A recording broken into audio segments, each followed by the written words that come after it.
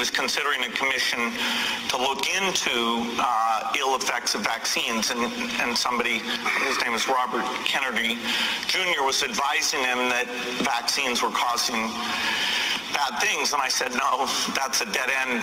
That would be a bad thing. Don't do that.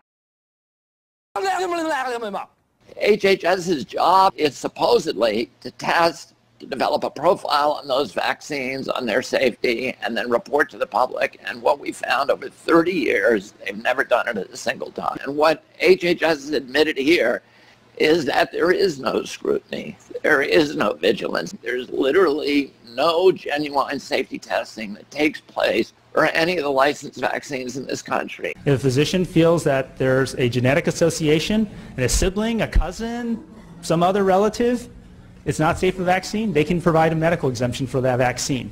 There's no limitation.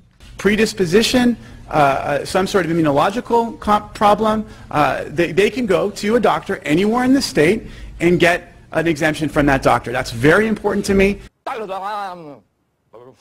Now doctors say that law is not tough enough. There's a very small number of physicians who have basically betrayed their professional oath. When you have a physician acting unprofessionally and allowing other families to evade the law, someone needs to be able to represent the public.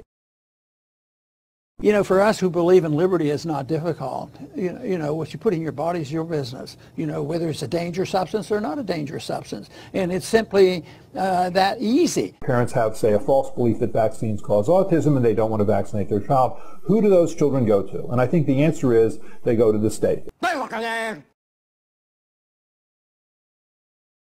The Due Process Clause of the 14th Amendment protects the fundamental right of parents to make decisions concerning the care, custody, and control of their children.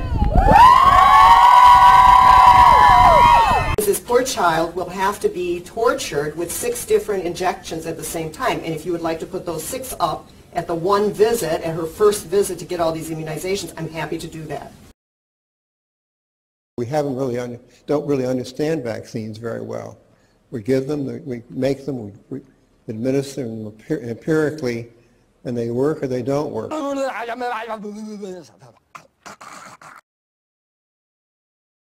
He never had medicine his whole life, never went to a doctor. I never had a vaccination. We never had medicine growing up. And he lived to be 92. We can certainly go further than school immunization mandates. For example, France and Italy have criminal laws for certain vaccines, and it would be almost certainly constitutional to have them here.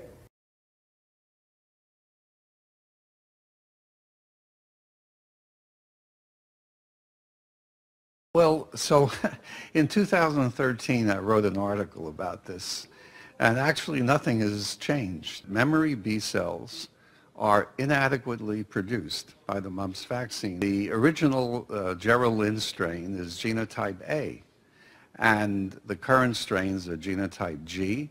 And in fact, when you do neutralization tests, there are differences, striking differences. There are biological reasons why the vaccine is failing.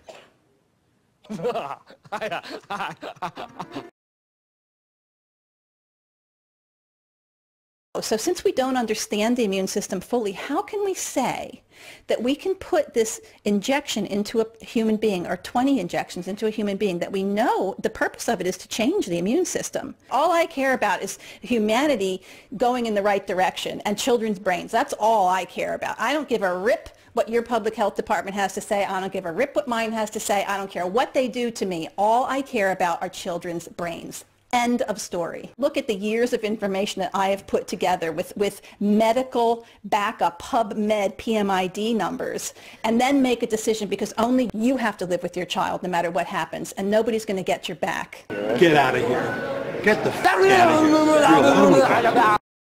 I think you ought to be allowed to ask legitimate questions without being attacked, because I think that's the basis of democracy. I mean, we ought to be having a responsible debate. I'm not getting no flu shots because it's flu season. I'm going to take some lemons, some honey. Everyone should have the choice to take vaccines. Some places it's becoming mandatory, but it does benefit the big drug companies. Let's just find out the truth.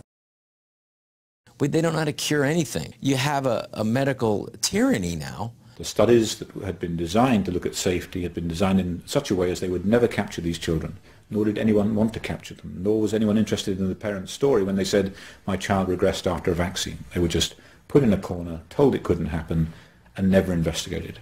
And that was absolutely unacceptable. You are one of the greatest environmental crusaders we've ever had, so I'm assuming... We do not need that many vaccines.